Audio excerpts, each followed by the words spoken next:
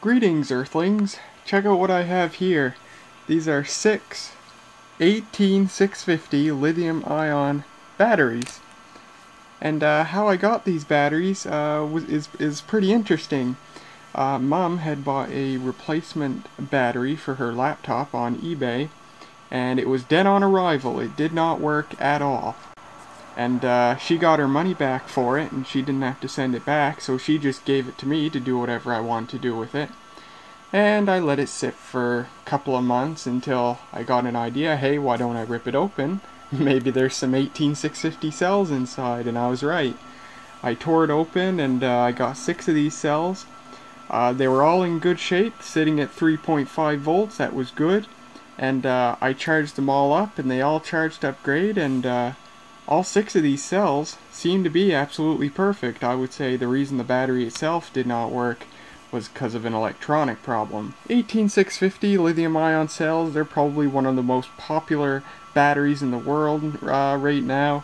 They're used in everything, laptop batteries, battery packs for other things, and they're really popular for hobbyists, people who make remote-controlled vehicles and e-cigarettes and stuff like that. Of course, lithium-ion is the superior technology. It's all around better than any other rechargeable battery chemistry in the world. It's got a better power density, they're more reliable, they usually have better short circuit current, they can handle more charges, and they last longer and just about everything. They don't take abuse as kindly as other technologies like lead-acid batteries or NiCad batteries, but as long as whatever you want to use them for doesn't involve abuse, then lithium-ion is by and large the best rechargeable battery technology in the world. So after getting a hold of these batteries and seeing that they all work just fine, I had a pretty cool idea. This is the battery out of the Acer TravelMate 233LC. As you may remember, after I had accidentally killed the TravelMate a couple of years ago, I had left it sitting unplugged for a year or so until I subsequently fixed it. And as a result of that sitting unplugged without being charged, this battery does not work at all anymore. The laptop does not try to charge it at all. So I figured, why not tear this thing apart? Maybe I can find more 18650 cells, and we can see if I can get the cells themselves working again. Now this is a 14.8 volt battery, which means there's probably 4 cells inside there. Well, there might be 8. Can you squeeze 8 in there? Nah. There must be 4 in there. Assuming it actually uses 18650s, it might be a completely different type of cell. But I did some reading after I got these batteries working. I did some reading about lithium-ion cells, and I think I might have found a reason why this battery just suddenly quit working. See, the nominal voltage of a lithium-ion cell is 3.7 volts. Maximum charge voltage is 4.2 volts. And there's a lot of gray area as to what can be considered a discharge voltage. Some people charge them when they reach as high as 3.6. Others wait until they're around, just 3 volts or whatever. Some, some more ambitious people, they run these down all the way down to like 2.7 or 2.8 volts. And some lithium-ion cells actually have a built-in circuit. They have a circuit board right inside them with a low voltage protection circuit. And what that does is, if the battery reaches too low of a voltage, on some batteries this voltage is 2.75 volts, on some it's as low as 2.5 volts, but if the voltage gets too low, that low voltage protection circuit kicks in and disables the battery. I'm not sure if it permanently disables it or if it'll work again after you charge it, but it keeps the battery from being able to be used anymore. And there's a very good reason for that. As I said, lithium-ion does not tolerate abuse. They can be quite dangerous if you don't treat them right. And certainly, one of those treatments is making sure the battery stays at the right voltage and gets the right voltage when you charge it and such. And a lithium-ion cell has kind of a quirk in that if the voltage gets too low, you can't just charge it back up and expect it to work again. It doesn't work that way. If the voltage gets too low in a lithium-ion cell, it can cause quite severe damage to the cell, and if you try to charge a cell that is too discharged, the cell can actually end up shorting out, And of course, if you leave it on the charger when it's shorted out, it could catch on fire.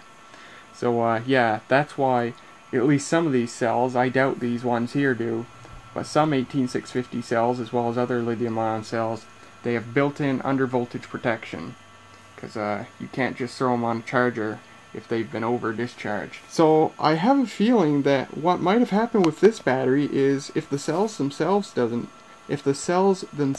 do not have it, this battery might have a built-in undervoltage protection circuit. When I had the laptop sitting unused and unplugged for a year, the cells got too low of a voltage and this battery just disabled itself, and that's why it won't charge anymore. So what I'm going to do in this video is we're going to tear this battery open. Now I'd like to think that I could actually tear this thing open and perhaps put new cells in it, seal it back up and use it.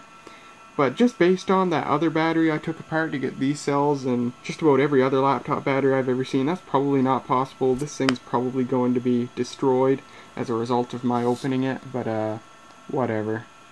We'll do it anyway. Now this part here, which sits flush with the case of the laptop, that can come off. However it does. There, just like that. I'll save this part, and here's the battery itself. So, what I'll do is I'll grab a knife or something and just start hacking away at this battery and see what we get. We'll get a load of this. I start beating the battery with a hammer because I just could not get a knife in the groove to pry it open. Check this out. I just beat it a couple of times and I never thought of this. The label actually comes up and I see a battery in there.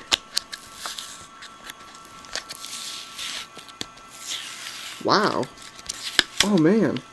I think this might have 8 cells. Holy crap.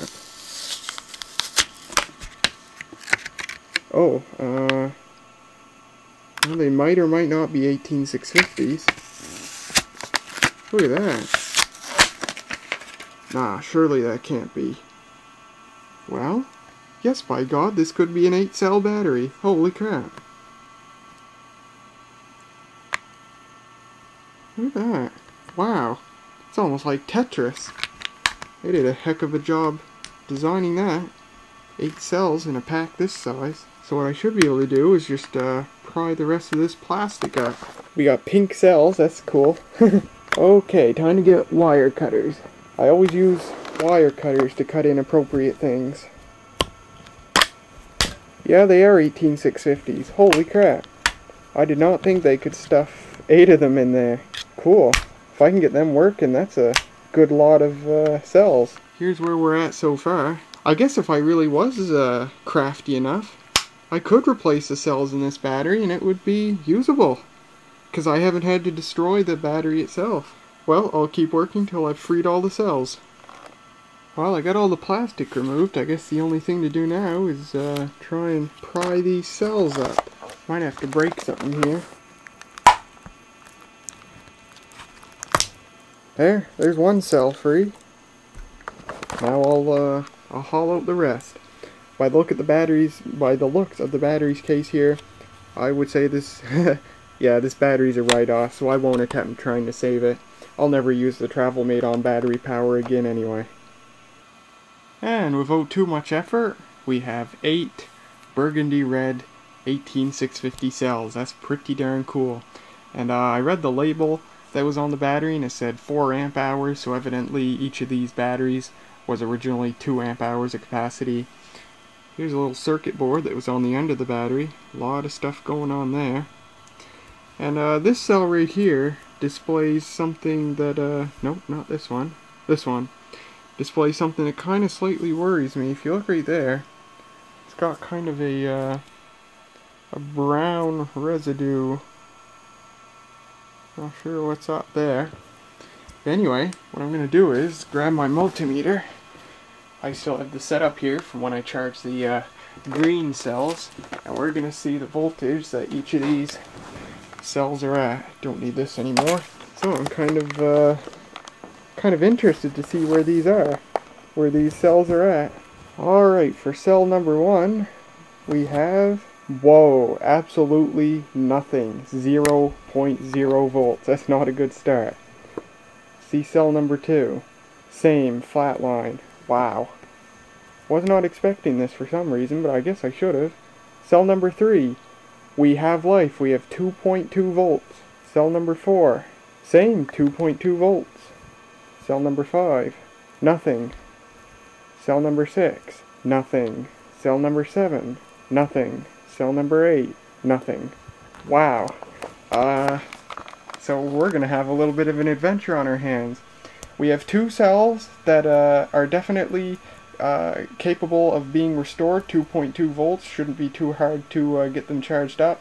But the other 6, abso-freaking-lutely nothing. 0.00 volts. Now, as I said, you cannot treat an overly discharged lithium-ion cell like a regular cell and just throw it on a charger. You can't do that. But with these overly discharged cells, it is capable to charge them back up. But you have to be very careful in doing so. What you do is, you put this on a charger and give it the absolute smallest amount of current you can. Just give them the tiniest amount of voltage and get them charging extremely slowly with an extremely small amount of current. I'm talking like 10 milliamps. And then once the cell hits a sizable voltage, say 1.5 volts, you can increase the current a bit, say 100 milliamps. And then once the cell hits 3 volts, if it does, if it's actually coming back to life, then you can hit it with the full current. With a cell of this capacity, regular charge current would be probably an amp or an amp and a half.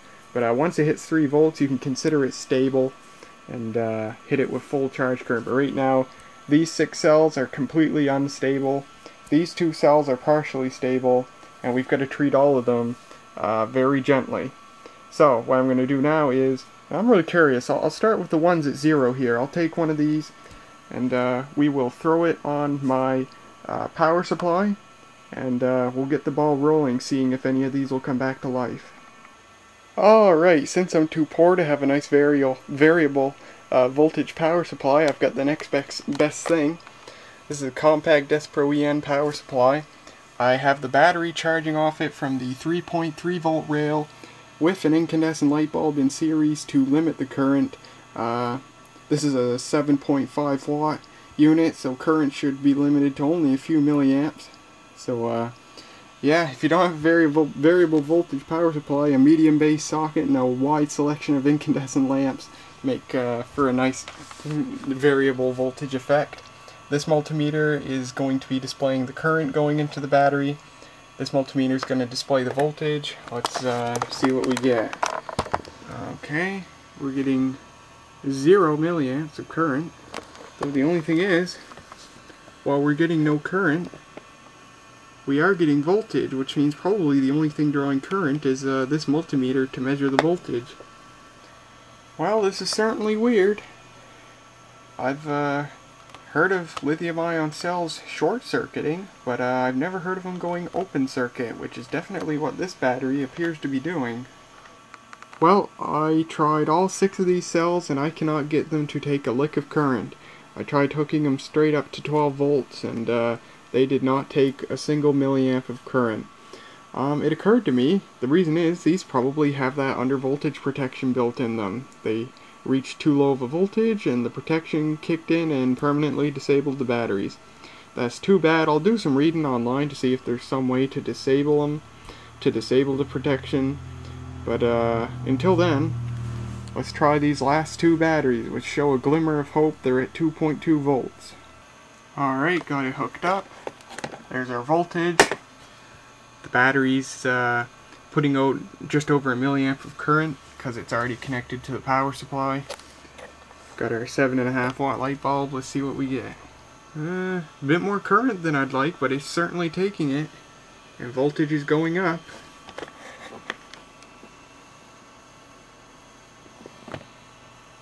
There you go. Looks like we have a salvageable battery.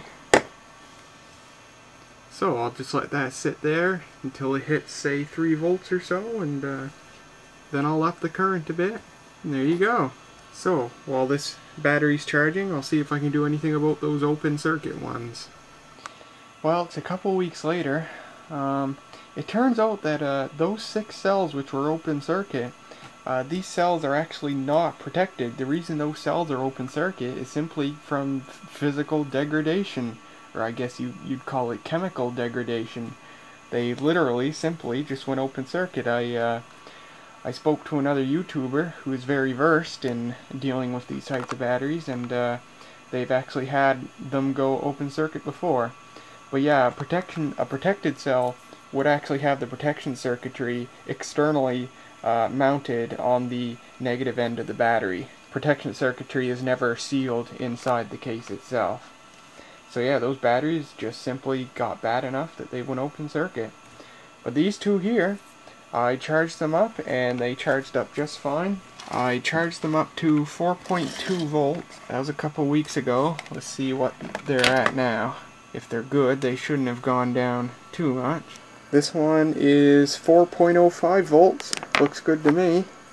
And the other one is 4.1 volts. So yeah, we have two good cells here. So I now have a total of 8 18650 cells. So there you go. That's my folly with 18650 cells. Hope you guys enjoyed, and I'll see you guys next time.